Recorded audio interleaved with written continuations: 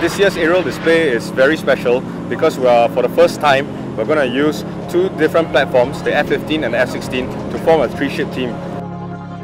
We are really proud that we are part of the celebration for our RSAF Golden Jubilee. Singapore Airshow is an international airshow, so we are truly honoured to have our foreign friends come to Singapore and participate in the airshow and partake in the celebrations with us this year.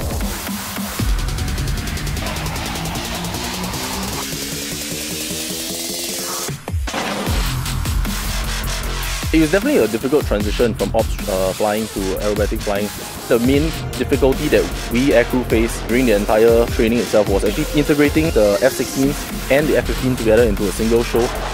Once we worked out all the kinks of that, we were able to piece the show together quite well. My personal favourite will be the low and slow by the F-16s with the high-speed pass by the F-15.